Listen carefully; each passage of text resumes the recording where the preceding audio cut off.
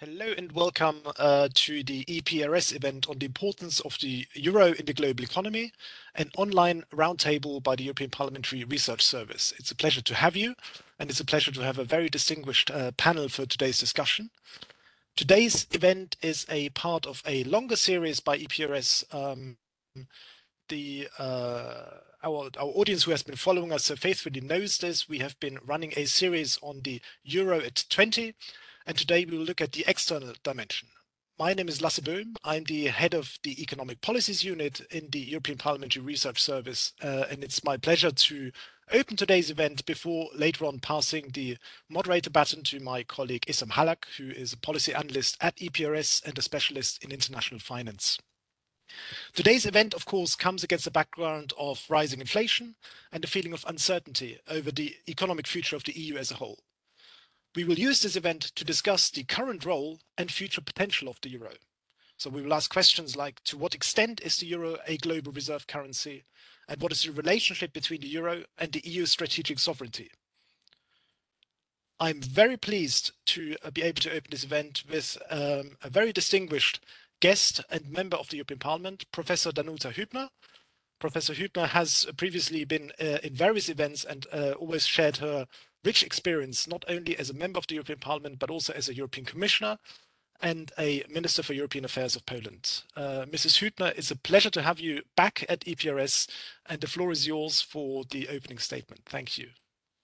Well, thank you very much, Lasse, for really having this idea of getting us together to talk about the importance of the euro, because as far as I know, not only us in this panel and in the European Parliament Research Service believe that euro is a good thing. It's just 2/3 of Europeans see the euro as a good thing, as the most meaningful symbol of the European integration. And also, as we all know, the number of member states that have adopted the common currency continues to grow, and we are very happy. I mean, we coming from the so-called new member states are extremely happy that as of 2023, one more of those Central East European, actually South in this case, member Croatia will join the European Union, and that means actually that we will have nearly 90% of the EU GDP generated in the euro area, and also close to 80% of the EU population living there. But you're right, globally also the euro is important, and globally actually euro means Europe. Very few people are aware of other currencies of the European Union, and it has become, I think, especially recently, euro has become a channel for the proliferation of the European values of democracy, of free markets, international cooperation. And the aggression of Putin, I think, reminded us once more of the importance and relevance of European values and democracy, but also of the risks and uncertainty in global world divided between democracies and authoritarian regimes. And this also matters, I think, for the global role of euro. This current geopolitical environment matters for our conversation also in the sense that this context carries a significant uncertainty and downside risks that come from the global world. We also know that as globalization is just undergoing a remodeling with its roots actually shifting from purely efficiency and cost-related basis towards resilience and security-oriented roots, which are related to geopolitics and also values. We also see that the demand and supply side inflationary pressures will not disappear overnight, and that monetary and public spending policies operate in a framework which is a combination of factors reducing the efficiency of the policies and also producing global spillovers. And most of those issues should be left for another debate. I know it perfectly, but I am mentioning them here because I think they do have relevance for the strategic importance of the euro and the choices we are making currently as European Union.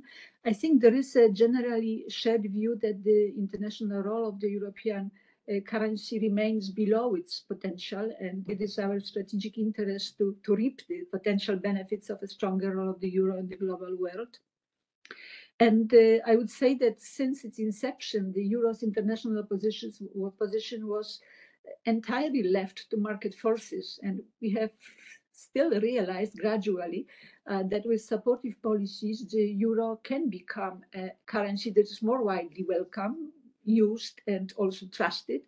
And also, I think if ECB allows me to say that ECB seemed to have departed also from its historically neutral stance regarding the promotion of euro as a global currency. So then finally in 2018, President Jean-Claude Juncker of the European Commission, Jean-Claude Juncker highlighted the need to ensure the single currency plays its full role on the international scene. And then we had many studies exploring how euro delivers on different functions of global currency, because we all know that we have actually the second global currency, but it's far, far behind the first. So all those thoughts about the euro have added, I would say, a new dimension to the open strategic autonomy discussions on related policy making. And I think that today's discussion implies also the need of looking at the euro global role in the context of unfavorable global spillovers, largely due to the lack of effective coordination of monetary policies in major jurisdictions. And we have become aware that enhancing the relevance of euro globally is not a short walk in the park, and once we start this walk, it will not be without hurdles, and this is reality. And it is a long-term market-driven process with a well-thought-through and orchestrated addition of multiple policies facilitating the process. That's how I see this process. And now our goal is not to make also euro the only leading currency replacing other currencies, but rather to aim for a multipolar system, friendly, cooperative, in which several currencies have a role to play. So now, under this concept of open strategic autonomy, we are called to make a choice to politically support the euro as part of a wider strategy to better enable Europe to play a leading role in global economic governance and enhance also our political resilience and our new policy agenda. So in my view, responding to the question, which is constantly raised by some people, that should we leave it to market forces or should we rather have policies to help? I think making the role of the euro stronger requires relevant policies covering many areas, and the number of those areas, I think, is growing to the global context. It's not only international trade, it's not only financial services and capital markets or payment systems, but also climate change and also digital transformation. And now we have added, I think, energy and foreign and securities policies to those policies. So it is about creating a policy environment in all those areas that would be conducive to enhancing the role of the euro globally. And 2 years ago, we had a debate without the war challenge and a fully fledged energy crisis. But even then, we knew that we couldn't ignore challenges that emerge globally when we think of the role of the euro. So still, I would say today, we look at the path towards increased global euro relevance in a different environment and with the actually full uncertainty or close to full uncertainty about the future. And the multiple crisis context led to the EU to reaching out to financial markets and borrow on the basis of debt-denominated euro.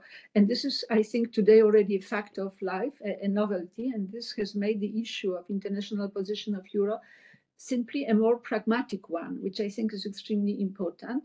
And this has also impact on our debate on euro-safe assets, which I also think is extremely important. Then the fact also that we experience those global spillovers of policies in other jurisdictions influencing the value of our currency and also the inflation in our currency, I think it adds also to the ECB concerns.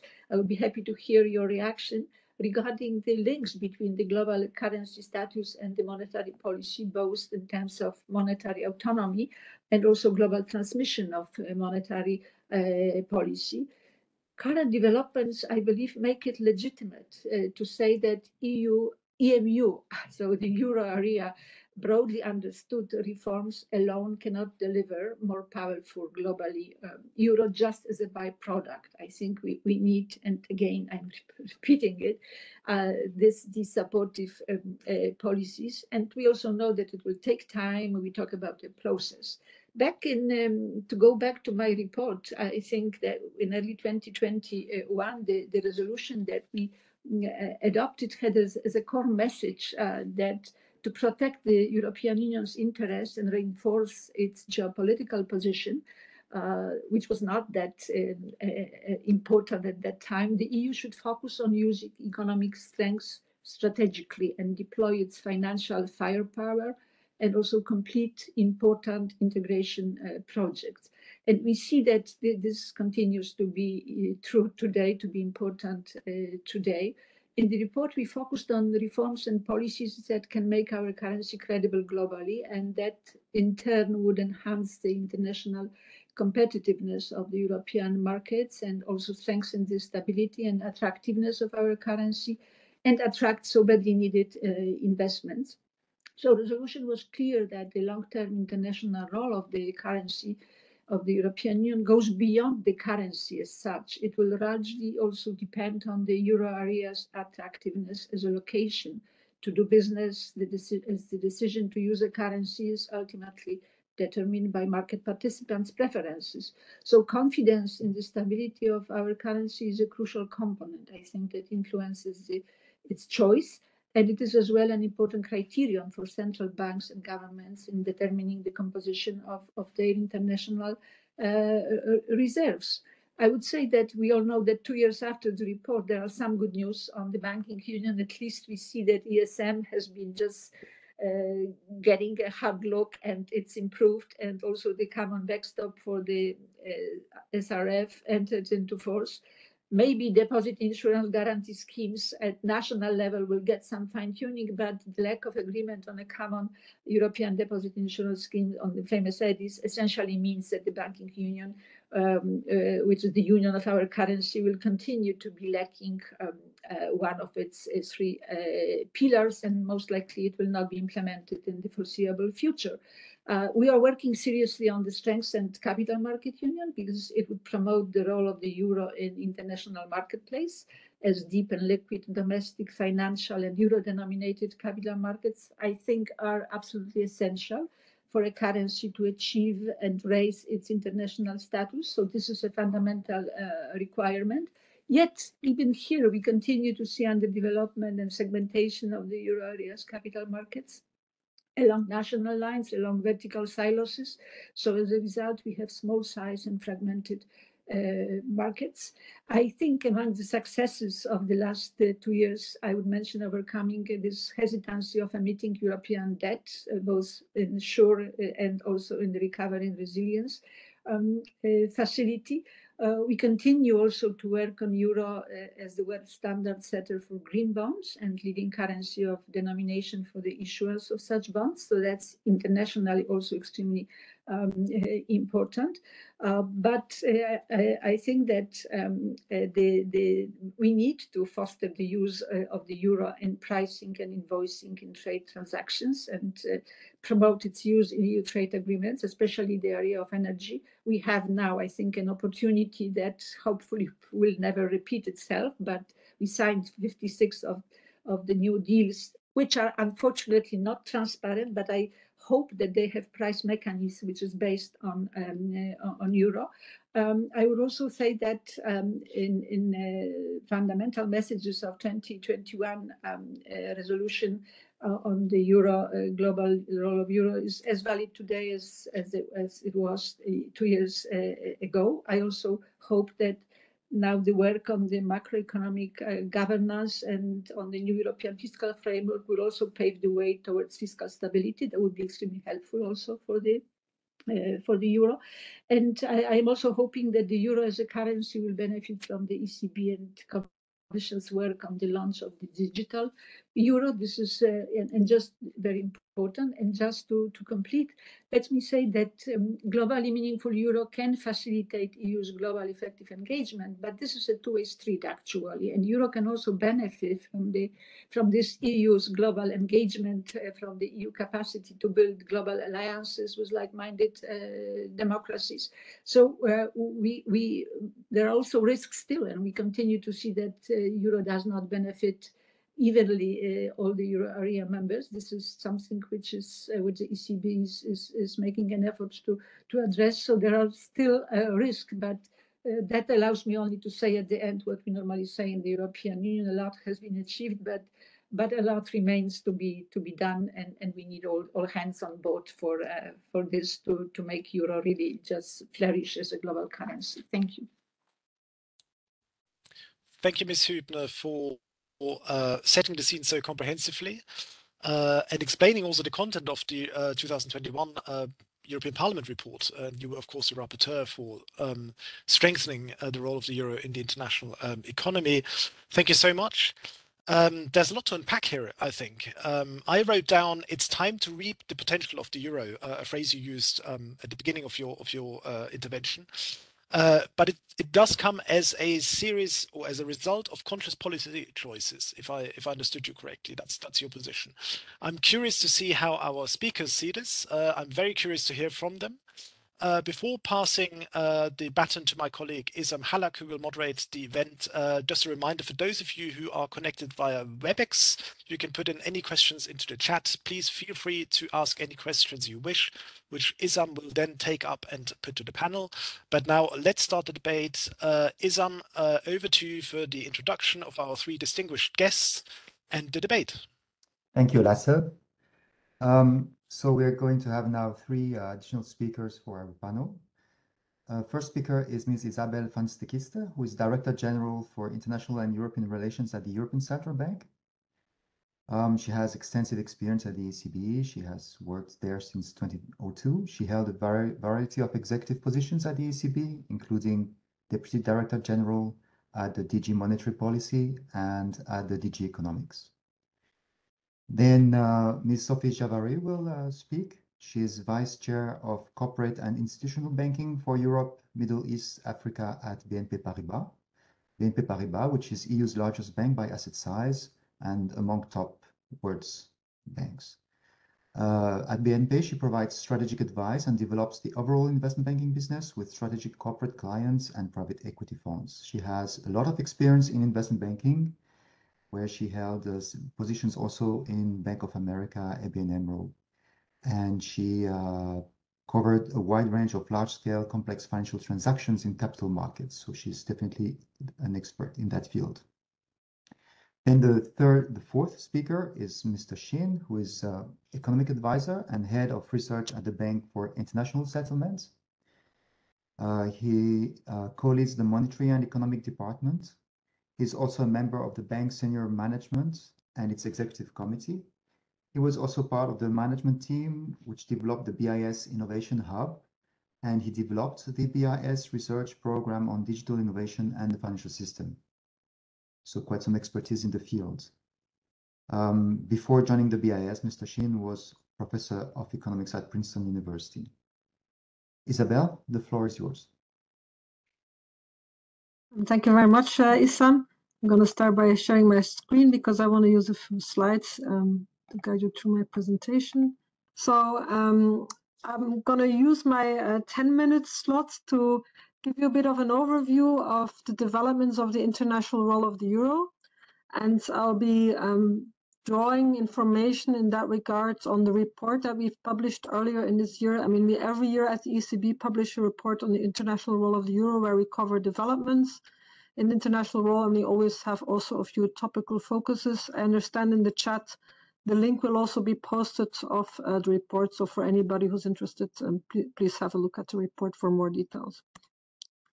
So let me start by showing you the developments of the international role of the euro in the last couple of years. So this is a chart showing a composite index of the international role of the euro, which is basically a simple average of its share in the main indicators of global currency use. So this includes the use in international reserves, international bonds, global and foreign exchange.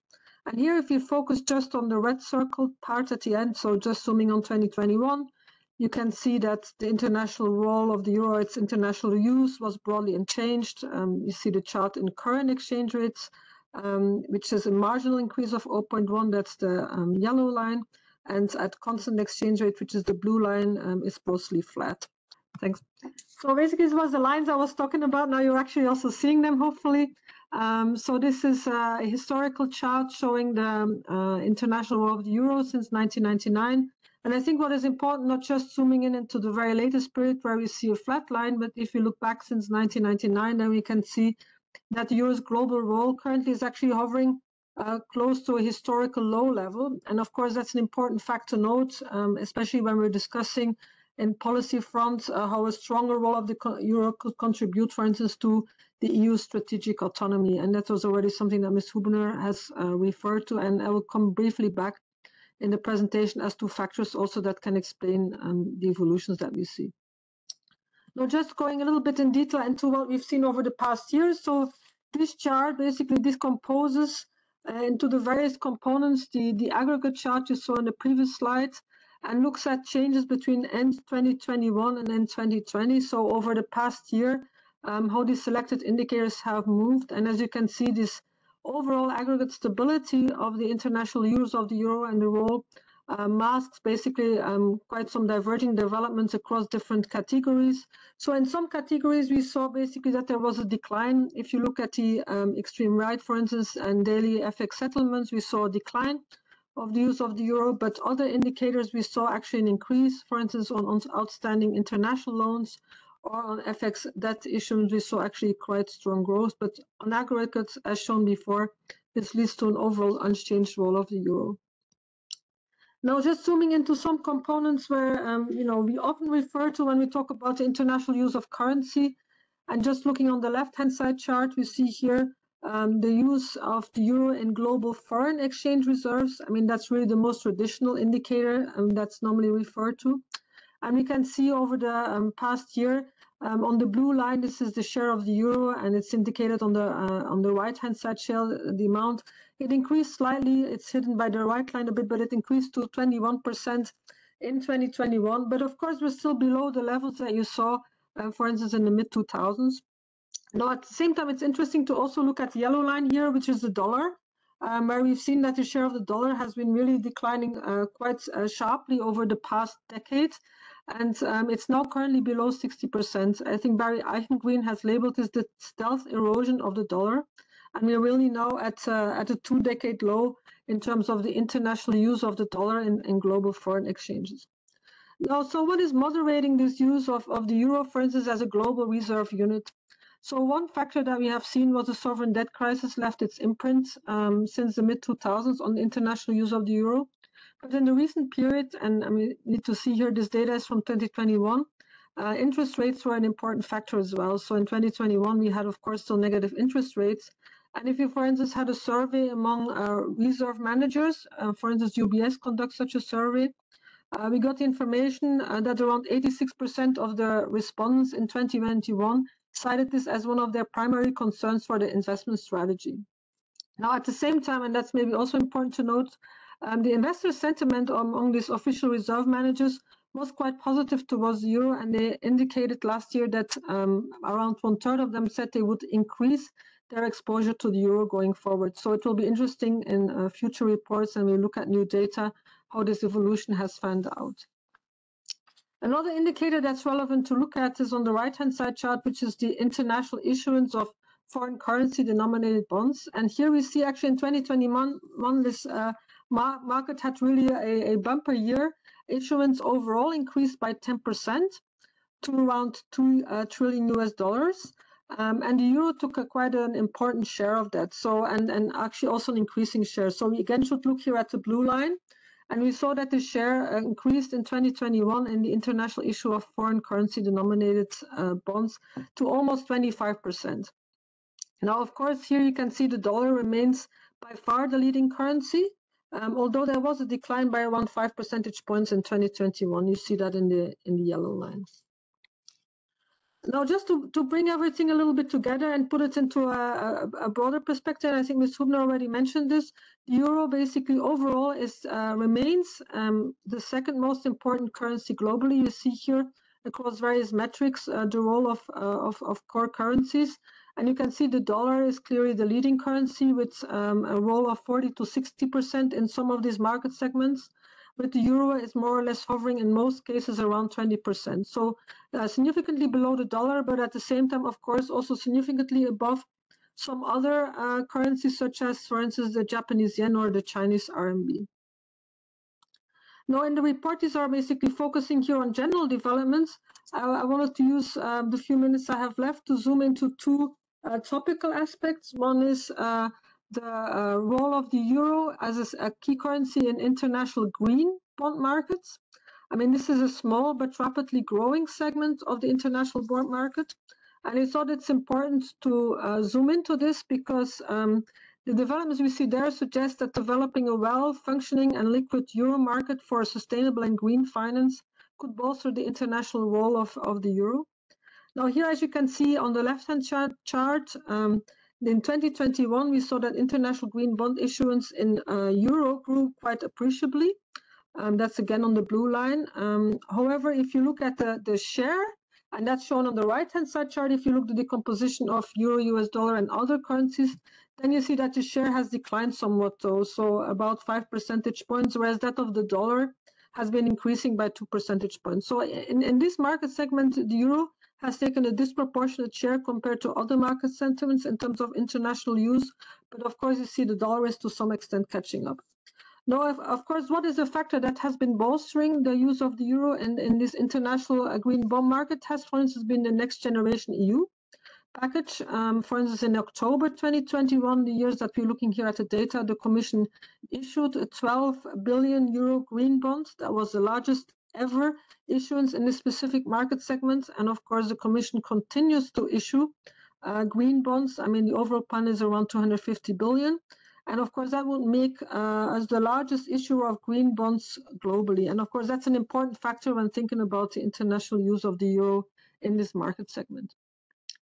The second topic I want to zoom into, and where we have also a bit of a focus into the report we had this year, is basically the impact that we think the Russian invasion of Ukraine may have on the international monetary system. I mean, could it alter the importance of major currencies such as the dollar and the euro globally?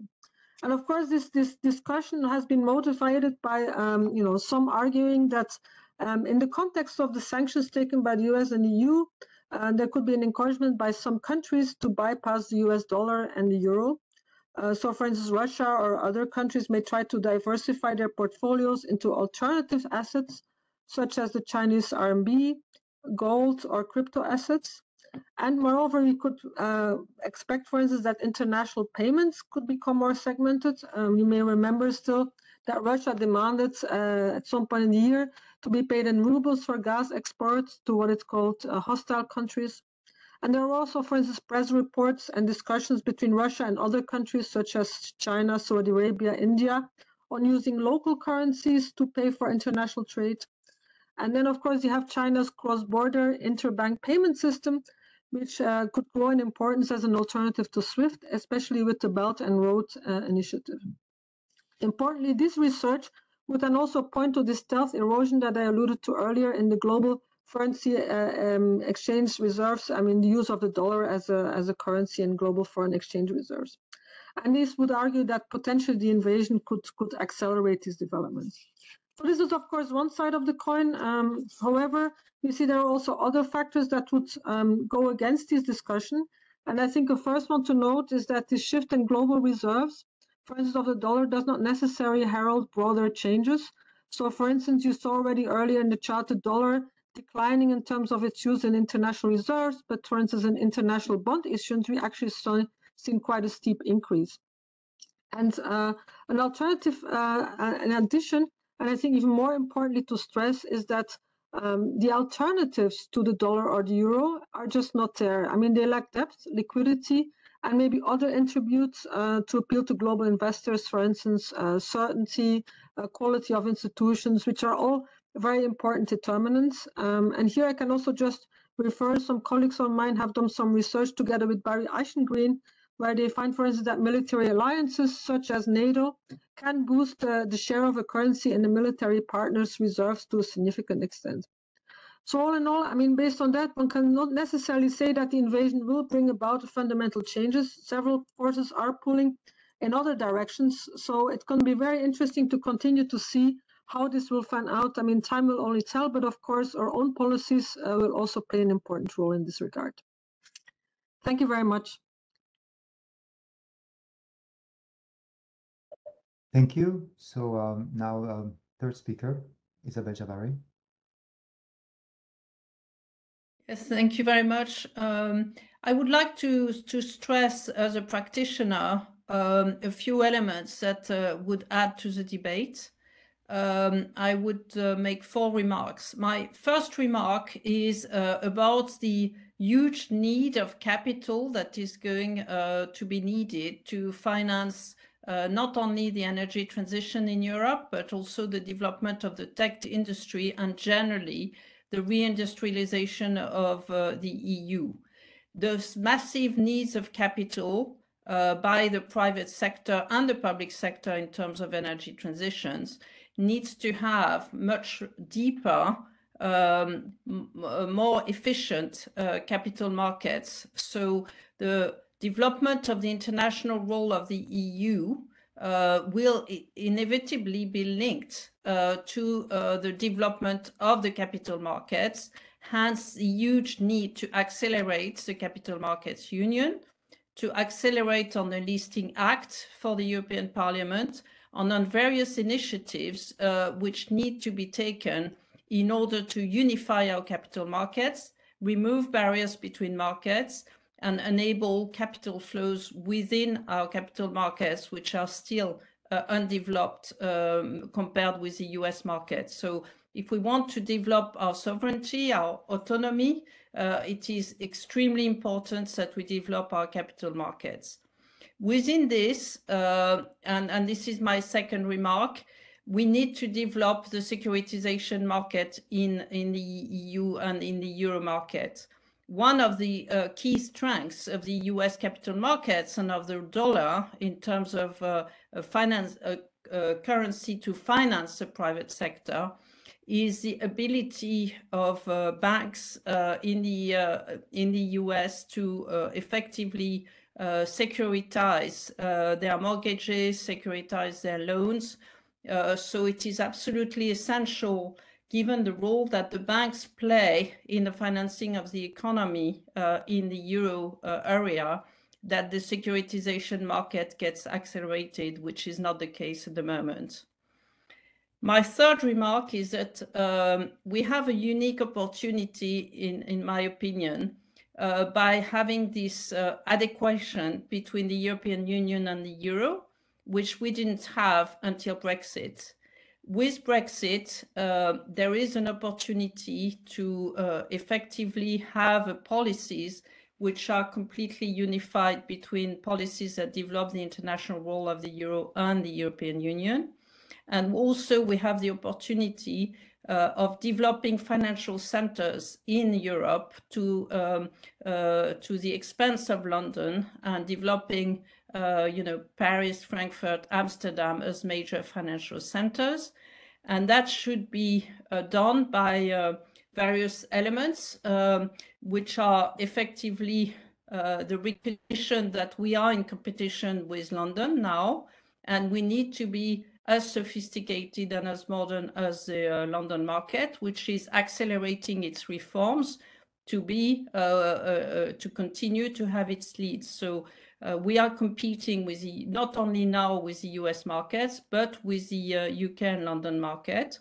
And we need to make sure that we are autonomous vis-à-vis London in various elements that remain sticky as regards the city. So Brexit has to be taken into account. And with Brexit, what is happening is that a number of our US competitors are establishing large headquarters in Frankfurt, in London and Amsterdam, which means that the competition is becoming much harder with European players. So US financial institutions have the power to invest and could help in the development of those markets, but we should be aware of the market share they have on the capital markets, whether we're talking about equity or debt, and give the power to give enough initiatives and power to the European players so that any development of the capital markets is not done only for the benefit of our US competitors. So this question of creating a level playing field between European players and US banks, and this is linked to my remark on securitization, is something of strategic importance. And my fourth point is linked to the development of the bond market. Isabel mentioned not only the fact that now the European Union, the European Commission is issuing safe assets. It's very important that the European Commission continues to be a continuous permanent issuer of safe assets and bonds, and not only for the Next Generation EU and SURE program, and that it becomes something of a routine that the European Commission continues to feed the market with safe assets, because it's one of the strengths of the US capital markets to have a very huge and liquid treasury market. And in that extent, the development of green bond and the ability to effectively have regulation that promote sustainable finance and green bonds in various elements is something, as we have shown by the statistics, that should be extremely positive for European capital markets and for the euro and developing its international role. So overall, my address today is to say that we should not lose time. We should not lose time on Capital Markets Union. Why? Because we have competition, not only with the US, but with the UK post-Brexit. And we have a huge need of our corporates and our economy generally to finance all what is going to be needed in terms of energy transition, infrastructure, and the rest of it. So no, we should not lose time in making our capital markets integration a reality. Thank you. I think the message is very clear. Capital Market Union, I think it's very important indeed. Next speaker is Hyun-Shin. The floor is yours.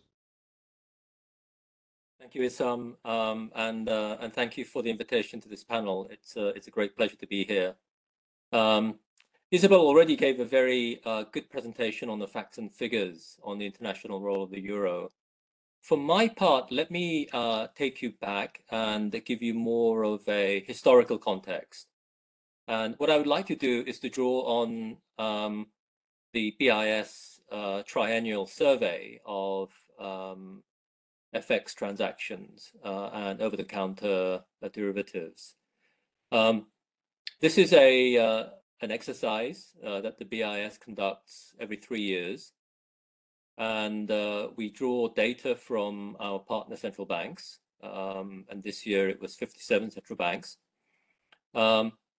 And we compile a picture, both in aggregate terms, but also in some specific themes on the shape of the foreign exchange market, both in terms of currencies and in terms of instruments, and also in terms of the over-the-counter derivatives market. Now, if we go back in time, let's go back to 2001, just after a couple of years after the launch of the euro. One of the things that has happened since 2001 is that there has been a structural shift whereby financial transactions tend to be larger relative to GDP. Now, in 2001, the global FX turnover per day was something in the order of $1.25 trillion. So every day there was $1.25 trillion. This is a very large number, obviously.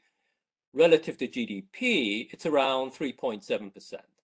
So if you have 3 weeks or so, then you'd be turning over essentially annual GDP in terms of the, if you just added up the daily transaction volume, you're actually pretty much turning over annual GDP every 3 or 4 weeks. That number has increased substantially over the years. And so in this year's survey, which we published just a few weeks ago, the daily turnover is $7.5 trillion. So that's a very large number, and it's a very large number relative also to GDP. So global GDP, roughly speaking, is around 100 trillion.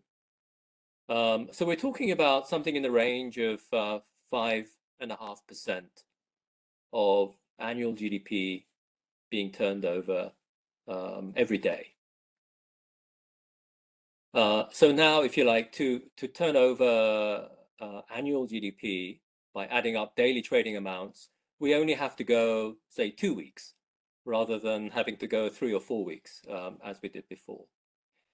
So what you see in this kind of very long-range comparison is that financial transactions in general have become a much larger proportion of, as measured by real economic activity, as measured by GDP, for example. Now, although, and Isabel showed us in one of her earlier charts that as a share of global currency turnover, the euro has fallen somewhat since in the middle of the 2000s. If we look at the transactions in euros as a proportion of global GDP, so if we just look at the real world use of the euro, that has actually increased very substantially. So in 2001, the transactions in euros were around 1.4% of global GDP. So the daily transactions in euros was around 1.4% of annual GDP back in 2001. This year, that number rose to 2.4%. So if we were to measure things by real activity, by nominal GDP in this case, the real economy, the size of the real economy, if you like, the use of the euro has not declined. It's actually increased very substantially.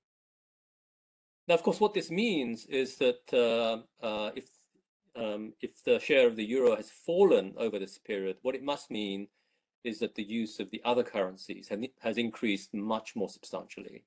And I think this is the key theme that I would like to draw your attention to. In particular, the way that the dollar has increased its use very substantially over the same period when measured against global GDP. So to give you a sense, in 2001, the daily transactions in US dollars was around 3.3% of annual global GDP. That number is now close to 7%. So it's more than doubled when we normalize by global nominal GDP. And I think that points to a very important trend in the last 20 years or so, which is that the financial sector and the transactions related to banking, capital markets, and all the other ancillary activities that are actually part of that has increased very substantially. And so the nature of the economic system has undergone, in this sense, a very important transformation. Now, one of the very important factors to bear in mind when we think about the resilience of the dollar as the premier global currency is how various economic transactions are interlinked, and they tend to reinforce the status quo. So to give you a very simple example, and I will layer it in my explanation. So let's start with the invoicing of international trade. So when we invoice, we invoice to the buyer in this instance. We have a choice in how to invoice, but typically the invoice share of the dollar is actually very large. It's Gita Gopinath at the IMF has done a number of important studies. The share of the dollar is well over 50% in this case. Now, when you invoice in dollars, but you need working capital, then it makes sense to finance working capital. It makes sense to borrow for trade financing purposes in the same currency, because this would minimize the currency risk. And therefore, it makes sense to, so it mitigates risk if you try and match your currency of invoicing with the currency that you borrow for trade financing purposes. And so you tend to borrow in dollars, and typically from international banks, because they're the ones who can also perform other ancillary services like letters of credit and other financial services that go with that. Similarly, if you're an oil producer or you produce a commodity which is invoiced in dollars, and typically commodities are invoiced in dollars in this instance, again, it pays to borrow in the same currency in order to minimize the currency risk. So if you're an oil exporter, or if you're an oil exploration firm, and your revenue, your cash flow is coming in dollars, then it makes sense to borrow in dollars in the capital markets, for example, by issuing a corporate bond denominated in dollars, in order that you can mitigate the currency risk that comes. Now, given that, what it means is that there is a preponderance of dollar-denominated instruments in the capital markets, because the instruments that firms and some emerging market governments as well issue in the capital markets are heavily represented by those instruments that are invoiced, that are denominated in the invoicing currency. And so there is a very large issuance of dollar-denominated instruments in the capital markets that flow very naturally from the invoicing. And so the initial step of invoicing choices then has a ripple effect into the currency denomination of capital markets. So there is a spillover to the capital market structure as well. Now, there are even further repercussions of this, because if you are a life insurance company or a pension fund, and you hail from a country that doesn't use either the euro or the dollar, but you're coming from a wealthy country so that your portfolio tends to be very large, then typically your portfolio will have a very heavy representation of instruments that are denominated in global currencies like the dollar and the euro, because that is in fact how the capital markets have developed. Now, here is the very important part where the mutually reinforcing effect really kicks in. If you're a life insurance company or a pension fund that, let's say, is located here in Switzerland, where I am, your obligations to your policyholders, your obligations to your beneficiaries are actually in Swiss francs rather than in these global currencies.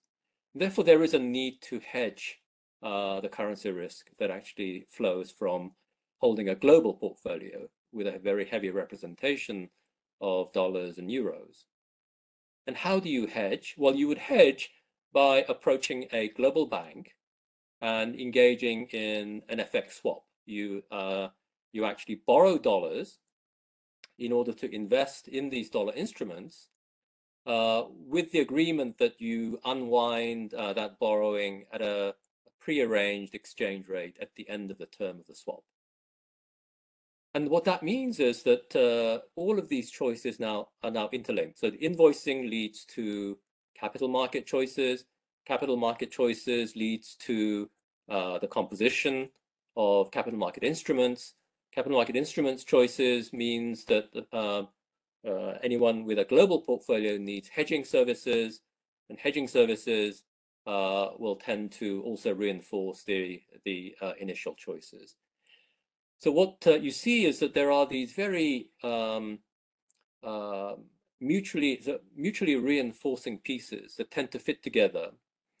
And there is, if you like, in the game theory jargon, there is a coordination problem here. There is a network effect where the more other market participants use a particular currency, the more you would also use that currency, because it is more liquid, there is greater chance of being able to hedge, there are thicker markets, and so on. And so when we put the two together, so the first being this general change in the structure of financial markets. So there's been a greater financialization, if you like, of the global economy, together with the mutually reinforcing nature of the actions of all the participants. We do see this tendency for the dollar in particular to be remarkably resilient in maintaining its leading share. And consistent with the narrative that I've just presented to you, what we found this year, as in previous triennial surveys, is that the FX swap segment of the FX transactions occupies a very, very important role, and that's the segment that has been growing. And that's very consistent with the idea that the hedging services that are needed when the dollar plays such an important role globally, but your obligations are to your domestic policyholders, your domestic beneficiaries in your local currency. And so the result is that we have this mutually reinforcing effect. So the bottom line is that although the share of the euro has fallen, it reflects partly the increase in the denominator. So there's just much more financial transactions that are out there. As a fraction of real economic activity, I think the euro is what it has grown very substantially, and within the region that is adjacent to the euro area, not only the non-euro area Europe, but also the other regions that are close to Europe. There we do see a much more important role of the euro in trade invoicing, for example, and I think the role of the euro is secure in that respect, but it has not played, it has not benefited to the same extent as the dollar in the huge impetus that has come from the financialization of the global economy. Let me stop there, Isam. Thank you for this demonstration that the winners take it all, basically. Maybe I would give the floor to Professor Hübner if she wants to open the debate, the discussion. Well, sorry. First of all, thank you very much, because the three panelists have addressed from different perspectives the issues which are absolutely fundamental for us today, and which are part of also, I think, of what is behind the European legislation, and what is behind also the actions in the context of Brexit, or when you talk about the trade, or about everything starts with invoicing or pricing in a concrete currency. This is something which is of concern to us, which actually has been one of the major elements also of the reflection by the Commission and the communication of the Commission at the beginning of this international role of euro policy exercise that we are doing. So thank you very much, actually confirming the right path that the EU is choosing. But to Mr. Shin, I think once you understand the whole process, you think you can do what is needed to also not to be a loser, but to use this accumulation of next steps that will just provide you with capacity to also get the increase of your share in the global turnover, not only of your volume. The issue is that the decisions are made largely by those who are behind the transactions. So we have, in case of Europe, we have actually key European companies that opt to trade in important strategic markets in dollar. I'm thinking here, for example, of the aircraft, and so to change it, but there are many examples, and it's not only at the level of the physical sort of material economy or but also financial markets. So to have you cannot do it directly. You have to do it through the policies that would incentivize also those the traders or the companies. So this is actually the big challenge for Europe, that so far we have been trying to avoid the sort of very restrictive policies that might also have bad impact on the effectiveness of the trade, but we were trying to create incentives. And that's actually what I think the policy today is about. The same we are now doing, amending the EMIR, the clearing regulation in the context of the denominated in euro transactions, which are cleared mostly in UK, just very briefly and in short without entering into details. So our approach is not to act against the other partners in the global, because markets are global, but to increase attractiveness of European Union. Actually, I would like to ask you, how do you see, what is the fundamental things to make Europe an attractive place that would just bring the investors, that would just provide instruments that would also look more attractive? We talked a lot about safe assets.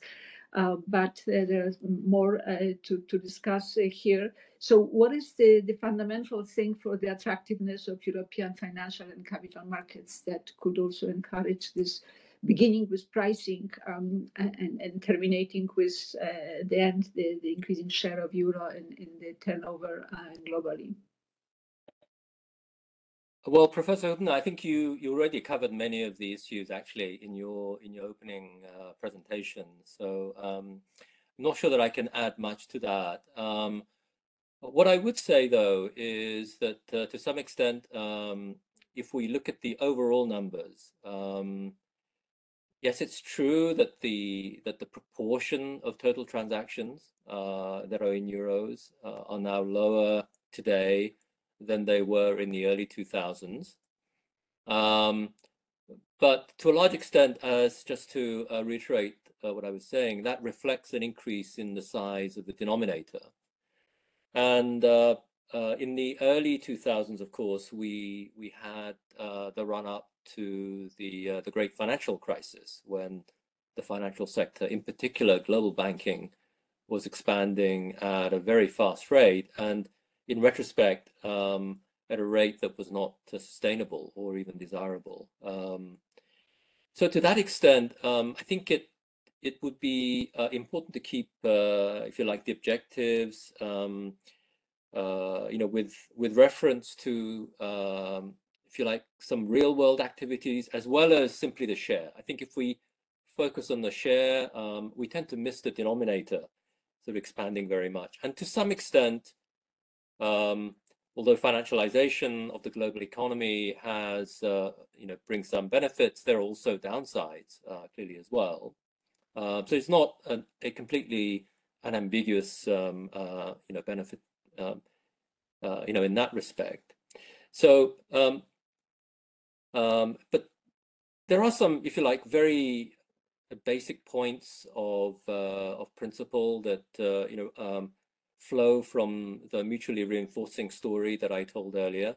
The way that I presented the case, I did it in terms of layers, where I said, of course, it's invoicing first, and then borrowing next, and then capital markets on top, and so on. That might give the impression that we just have to fix the invoicing. But of course, invoicing is a market choice as well. It is also a choice made by those who trade. And that is determined by the availability of trade credit, the availability of financing.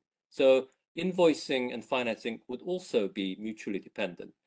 So I think it's I think there are some things that one might do at the margin, in particular to increase the attractiveness to invoice in euros, or you know, there may be some conventions that are better you know, set in euro terms rather than in dollar terms.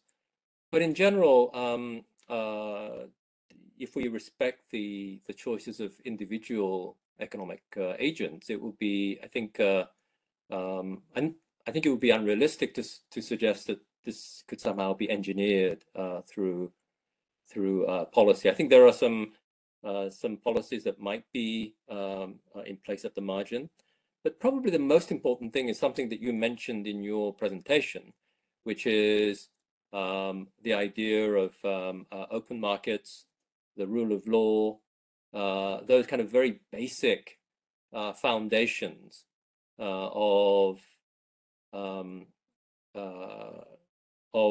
if you like, the stability of capital markets that would ultimately serve well in further establishing the role of the euro. As I said in my presentation, I think there is no doubt that the euro is very well established, and it has already achieved really quite a remarkable role in the 20 or so years since its launch. In our latest triennial survey, the euro takes around 30 or 31% of all FX transactions. So the euro figures in around 30%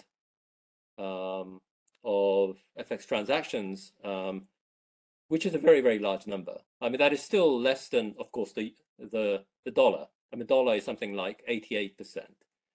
And of course, these two numbers add up to more than 100 because we're talking about FX transactions where there are two currencies to every trade. But 30 is still a very, very large number. Anyone want to reply, or I start asking some questions? If there's nobody to ask questions, I could just continue asking. Yeah, please go ahead. Yeah, okay. Because I really appreciate very much what was said today, and the choice of panelists was absolutely perfect from our needs perspective. I mean, the European Parliament.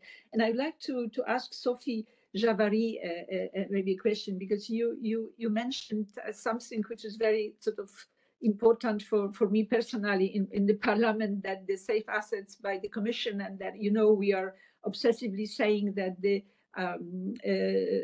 RRF, the famous Recovery and Resilience Fund, is actually a one-off event, and you were just very strongly supporting the idea of having it as a permanent mechanism, actually, the European Union being an issuer of bonds, that you even said routine, which is politically, of course, as you know, difficult, but I hope that at the end of the day, we will just all agree that this is the way to go toward the future, and that we need safe assets, and this will be the instruments offered in euros. So this will have also a fundamental, I think, at the end of the day, bring benefit for European Union. But where I tend to disagree with you on is a different issue. So thanking for safe assets, but then you talk about the capital market, and you said that actually trying to build a European, less fragmented, bigger in size European market, and less fragmented. So, which is, you talked about integrity, which I understand that, which you saw as not needed action, and a loss of time, waste of time, actually, probably I should say. So why do you say it? Why don't you need I understand you believe that Europe, which is consisting of a small, divided, not only probably alongside the national borders, but also there are silos, as we know, in which instruments find themselves. And so why do you think that it would be a waste of time? Don't you see the potential of the less fragmented European market as a market that would be more interested also not only for European investors but also for foreign investors? Could you just justify your focus? I'm not sure. I'm not sure. I mean, I was saying basically that we should not waste time in effectively promoting capital markets union, and I would give you a few examples.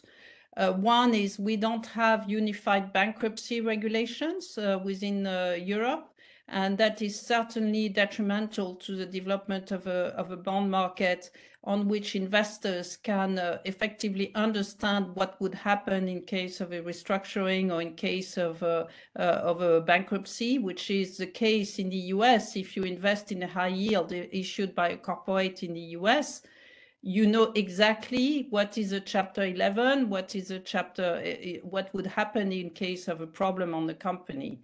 In Europe, if you are an outside investor or even an investor within Europe, it is not very clear what would happen in a case of a bankruptcy in Poland versus in France versus in Germany versus in the Netherlands. So that's one example where we have a fragmentation. Another example is the fact that we don't have a unified regulator in terms of securities. So in the US, you have the SEC. In Europe, we have not been bold enough in promoting the role of ESMA as a unique regulator that would approve prospectuses, that would basically have the same rule for listing and for admitting securities on an exchange. So those are two examples where if we don't do that, then we'll have underdeveloped capital markets in Europe. Well, and thank you. That can only come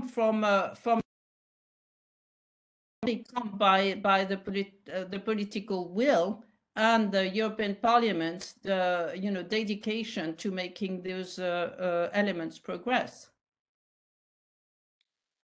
Well, thank you very much again. You said about ESMA as a unique supervisor. It's again extremely important for many of us that but it's politically also very difficult. But I hope we will make a step forward with our current work on several legislative acts regarding the capital market. So I hope that we will move in this direction that you just mentioned.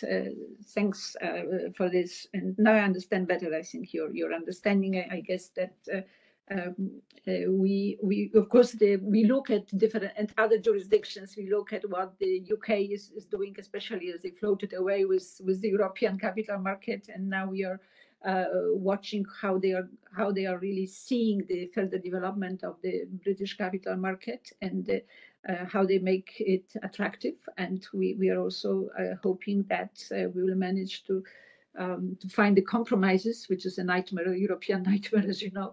We'll find the compromises that will also make the European capital market sufficiently attractive to just attract the capital, because we, as you said, we have huge investment needs.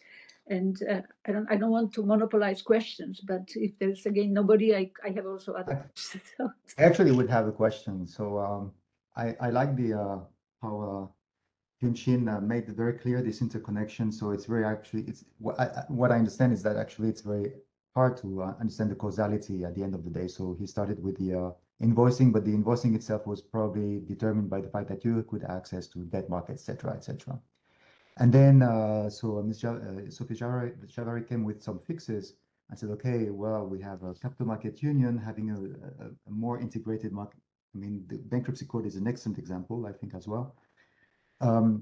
Actually, the securitization is kind of new to me in the picture. It's very interesting, and the Brexit and also. But when I look then at the graphs that Isabel presented, I noticed that we were growing in terms of share until 2008, 2010. And when we started the banking union, I mean, we took big actions in terms of capital market union, banking union, we actually decrease. So probably it's disconnected.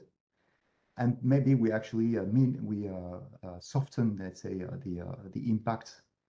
Maybe it relates more to the sovereign aspect, sovereign debt aspect, and which maybe probably give more comfort in the in one of the arguments of Sophie Javary, which is the unified fiscal issuance of debt. Did I understand it well?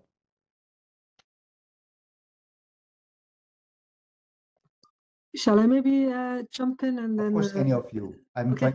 trying to get a connection between all speakers.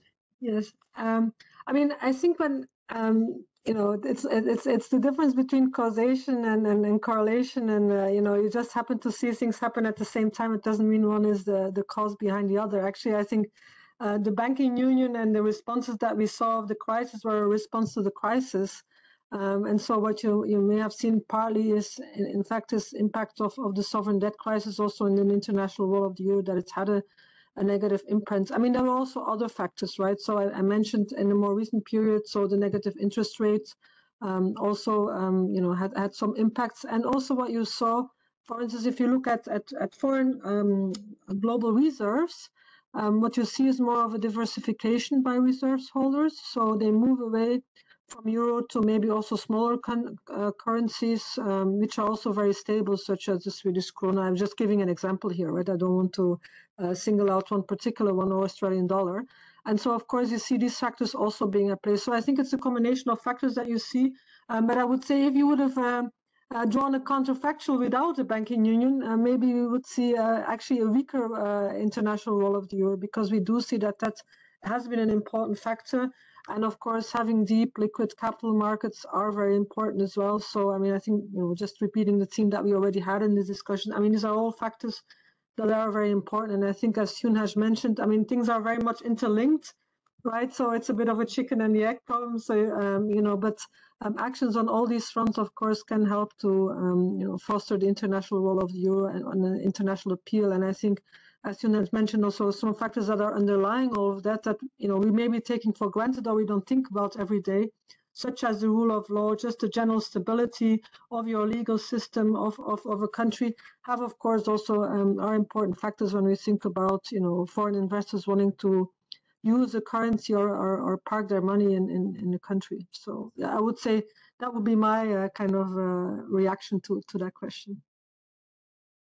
I would like not to continue his comments, but I would like to use the opportunity that we have the ECB and also BIS here, and both banks have been strongly involved in the digital euro. So I would very much appreciate if Mr. Hyun Sung-Shin could just say a few words on what currently BIS, because BIS has been recently very active in moving forward.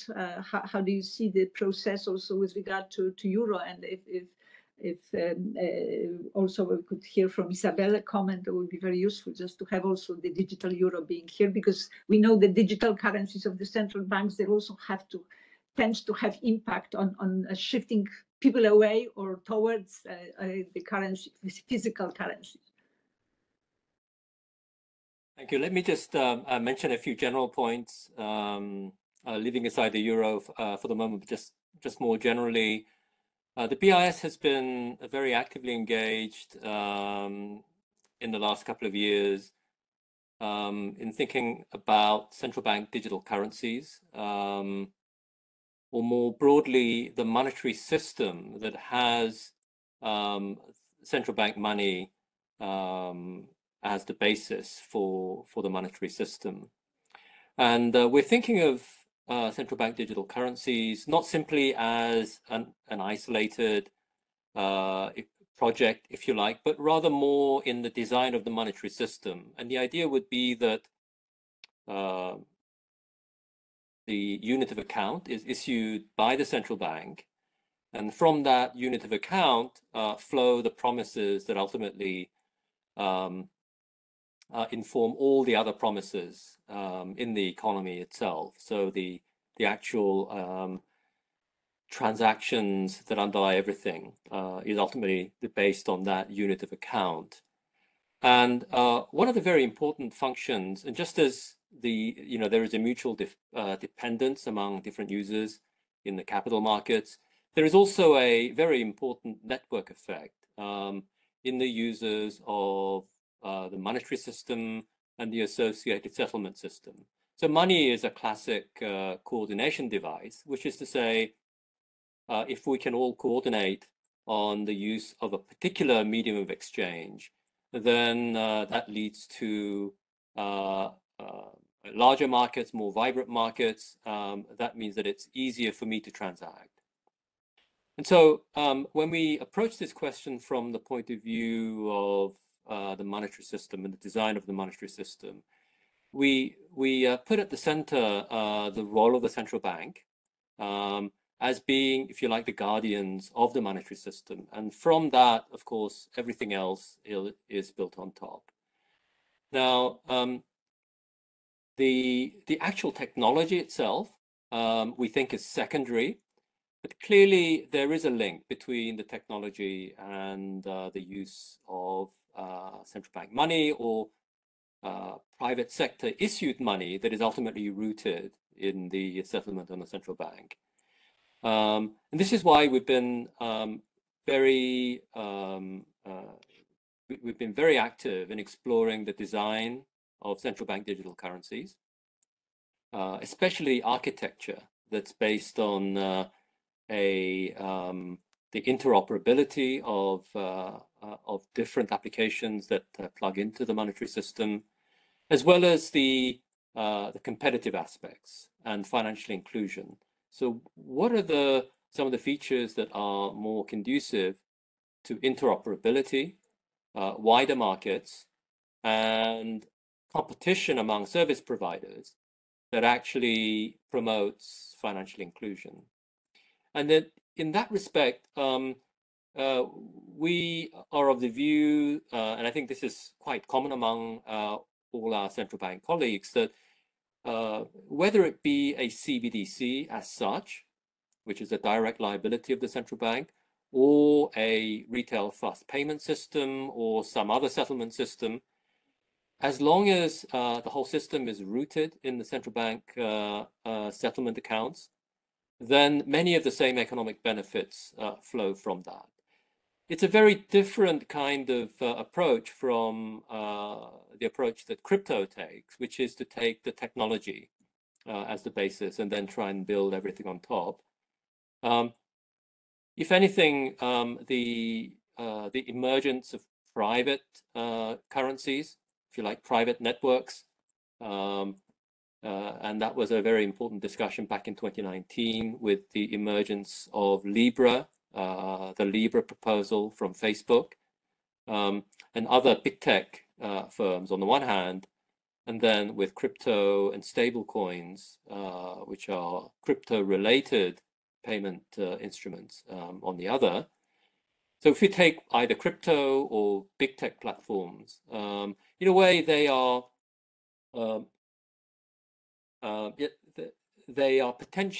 they could turn out to be potentially competitors to the central bank. And to reap the benefits of network effects, we have argued that it's important to bring them into the fold, as it were, to actually make them interoperable. Whether crypto is interoperable, I think that is still up for debate.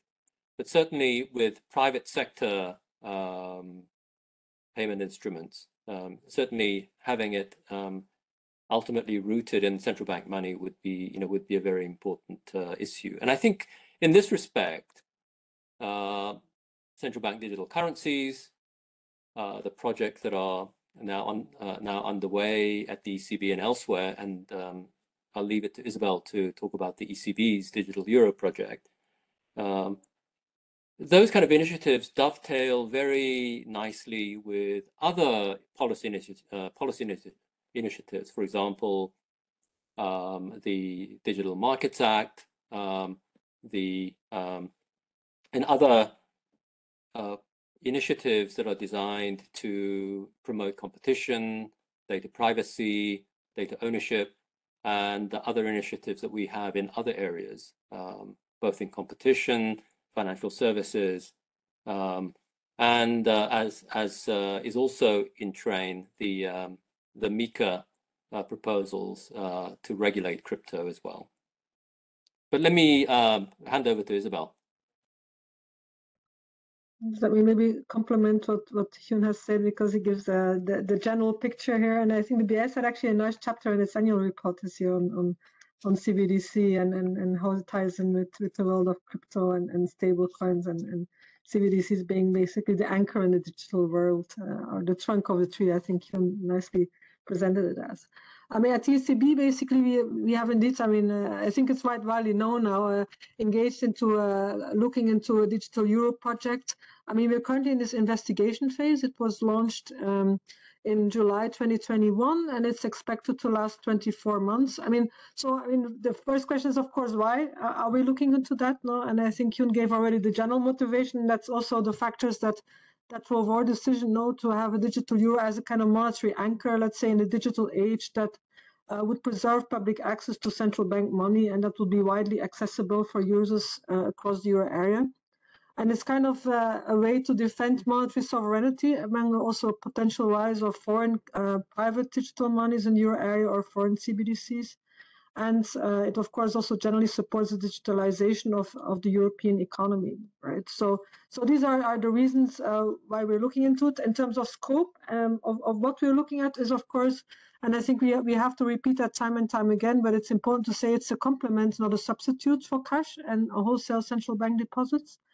And of course, supervised institutions, intermediaries would be important in the distribution of the digital euro, and it should serve as a source of innovation and a public good. So it should not crowd out banks or innovations in payments. Now, in this investigation phase, what we're looking into currently is particularly, for instance, the prioritization of the use cases for digital euro. So which cases should be prioritized?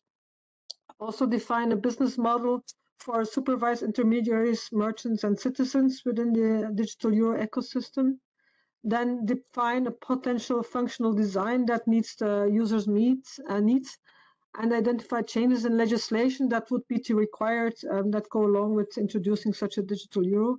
And then finally, also identify a service provider that would potentially develop this digital euro. So all these factors we are looking into for the moment. As said, I mean, this will last into well into 2023, at which point, of course, the governing council would potentially take a decision on the realization phase. So once these questions have been answered and discussed, we move to the next phase. And of course, all along this process, we have, of course, been discussing with European lawmakers, right? Mr. Panetta regularly, I think, comes to the European Parliament to discuss this topic, but also our president presents in the Eurogroup quite often on the various aspects, and we have, of course, task forces at various levels to discuss and to agree on these various aspects. So this is in a bird's eye view where we stand on the digital euro, and of course, in the context of the international role of the euro.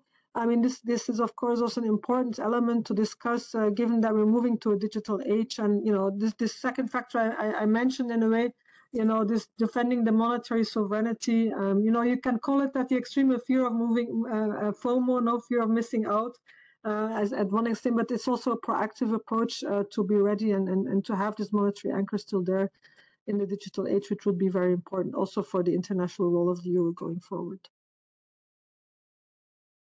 Thank you. We have a couple of questions from the audience. So the first question is whether there would be an impact for the euro, the fact that we have a growing common debt. I think we already addressed that. I would add whether this would be sufficient. And the second question is to give a broader picture of the position of the euro compared to other currencies. And if there's how euro is positioned in a world where the barycenter of the world can switch somewhere else. I can start. Certainly, borrowing in one's own currency is really the basic step, and in this respect, actually, even emerging market borrowers, even emerging market sovereigns have overcome original sin in the sense of Eichengreen and Hausmann, where he described how in the early 90s emerging markets were borrowing from foreigners in foreign currency. Now emerging markets tend to actually borrow in their own currencies. I think for the international use of a currency, however, I think what's in a way a key touchstone is whether a borrower who is unrelated to the issuing government or issuing country nevertheless borrows in that currency. That's clearly the case in the for the dollar. So I mentioned, for example, oil producers who issue a dollar-denominated bond, even though the oil producer may be from Brazil or Mexico, someone who is not coming from the US, and it's coming primarily because of the invoicing practices in the energy market. So I would say that is the touchstone of greater internationalization. Do you see third parties who are borrowing in your currency, or indeed do you see borrowers who use your currency as a vehicle currency, where it is intermediating between two legs of a transaction in order to put into effect a transaction between two currencies that are neither neither of which would be the euro. Anyone else? We have very few minutes. Maybe just on this question on the common debt, if you would have more common debt in Europe, no, I mean, at least I think at the ECB we for instance say it's important to have a central fiscal capacity, and that's of course just for the stability and the resilience of the monetary union itself. You think that's so in its own right, it's a good thing to do. Would it promote international use of the euro? Well, I mean, it would most likely lead to a more deep and liquid financial market and a more common integrated financial market. And in that sense, it would of course be helpful. But I think the main reason why we at least would see it important is just for the monetary union itself, basically, that you have this fiscal capacity that can deal with large adverse common shocks, basically. But I think the side effect indeed could be that it could lead to more liquid, deep financial markets that can help basically the international role of the euro. Maybe you want to add the last word for conclusions. Maybe Hyun, you start if you want to add a word. No, this has been a very rich discussion, Isam. Just to say thank you and thanks to the other panelists. Okay. Isabel Savary, do you want to add something? Well, thank you very much. No, it's been extremely useful to have all the various opinions. No, I would stress, I think it was interesting, the link between invoicing and financing of trade. And that is inevitably linked also to the role of European banks, because the trade finance in many instances provided to exporters in the European Union by European banks. And with inflation of energy prices and generally of commodities, this has meant an increasing need of companies. That's what we have noticed in the recent months. Hence, the need to effectively, that will make the link between securitization and the ability of trade finance through the balance sheet of banks. Isabel? No, just also thanks a lot from my side. I think we had complementary views, so it was a very good and interesting discussion that we had here. Maybe just the thing to stress when we talk about all these policies on promoting international use of a currency, which I was very alluding to in my last answer. I mean, most of them, actually all of them, are good in their own right to pursue. So, if you look at the list of factors in a textbook of what promotes international use of a currency, we would want to do them anyway. So I think there's only win-win in pursuing those policies, and that should be something important to underline as well. But thanks again for inviting me. And Professor Hübner? Thank you. I just would like to raise very briefly the two issues as when we are discussing the invoicing or pricing or whatever you call it. And I would like to say that we already know that it's difficult if you have the sort of well-established markets with well-established participation of the main or key companies. It's very difficult to make them shift to other currency, even from dollar to euro probably. But that's why for Europe, it's important that all the new markets that are now emerging actually with regard to energy related commodities, especially the sustainable energy, renewable energy, that this is probably the chance for Europe if we are smart from the beginning to sort of get euro as the invoicing currency into those newly emerging markets. And the second thing that probably, I don't know if you agree with, I hope you agree with me, that we have to look at what Russia and China are doing with not only with the digital versions of their currencies, but also that they are actually now imposing on the debtors the obligation to pay them back in their own currency, just trying, I understand, to somehow impose this, just or start this growth of the relevance of their own currencies. But of course, today there are still margins, but they have, I don't know how smart this policy is, but it can be also effective so we have to watch it. Thank you. And thank you for organizing this discussion. For me, it was extremely useful. I learned a lot, so thank you. So thank you very much to the four of you. I think it's very appreciable that we have four different points of view on the same issue.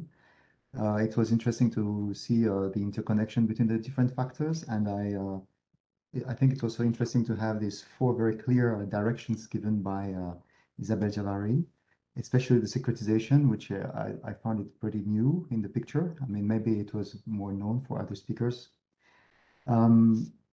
With this, I will conclude the debate.